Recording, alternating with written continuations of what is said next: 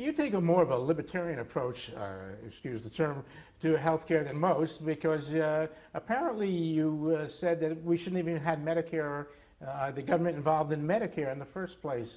Did I get that right? No, what I said was that the government, instead of trying to operate a system, would have been better off if they'd helped organize a system. You know, when the government added prescription drugs to Medicare, you could argue about that also, but you can't really argue that it was the most successful health care effort the government ever made, because the government didn't try to run it. The government let the competitive marketplace solve the needs of people.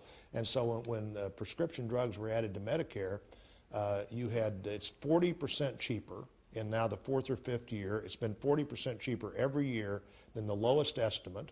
No other government program in health care has ever done that. It's voluntary, and 90% of the people that could be in the system are in the system. 90% of them think it's either good or excellent, and 100% of them know that they can change their provider sometime in the next 12 months, and their provider knows that as well. You know, we're never going to unravel this ball of government involvement in health care, certainly not veterans health care, military retiree health care that I've worked particularly hard to be sure that we gave our veterans and military retirees what they were promised. But Medicare and Medicaid don't provide as good a product as if people had more choices and the government assisted to be sure they had those choices, like we did in Medicare Part D.